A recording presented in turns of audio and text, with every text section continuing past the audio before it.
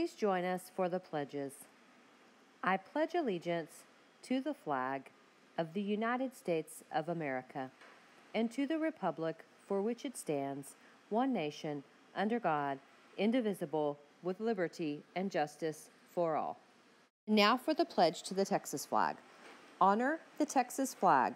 I pledge allegiance to thee, Texas, one state, under God, one and indivisible. Now for a moment of silence.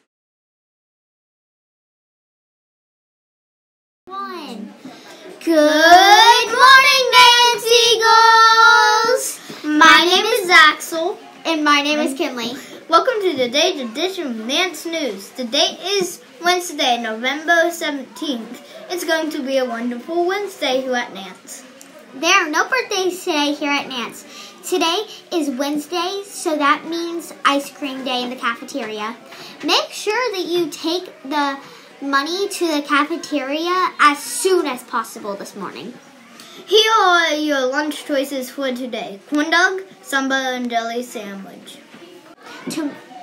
Tomorrow is dress up day for Generation Texas Week.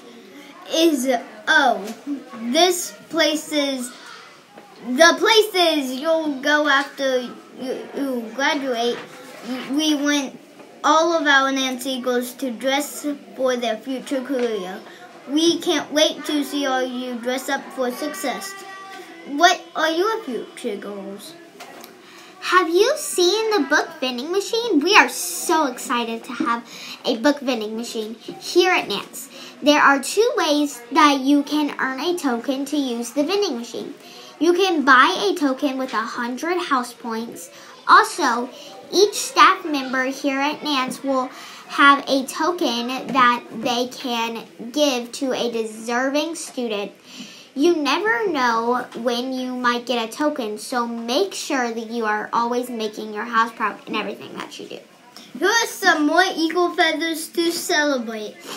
Bethany has an eagle feather for Miss Booth for teaching new things every single day. Norma has an eagle feather for Miss Gilmore. Thank you for helping me to love math and begin kind and helping everyone. Liam in 4th grade has an eagle feather for Grayson C. Grayson is a good friend and always helps me when I need it. Great job, Grayson. Sorry if we pronounced your name wrong. Have a magical day and make sure you're making your house proud in everything that you do. Bye! You're still collecting items for Presents for Pets.